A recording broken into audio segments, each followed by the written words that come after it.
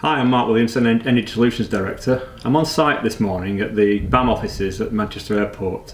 Just had a site meeting with people from BAM and Manchester Airport to discuss the 33 kV diversions we're doing to enable the construction of two major car parks. You can probably maybe I'll see some photographs behind me.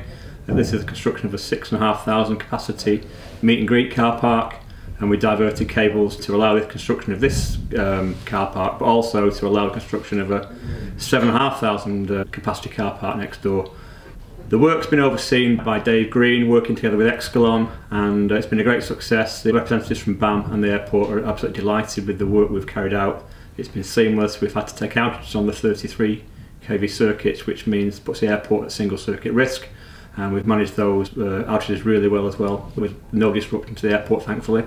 And as an extra precaution, when we've taken the 33 kV outages, we've actually been patrolling the routes to make sure nobody's digging on the cables, to make sure that there are no outages.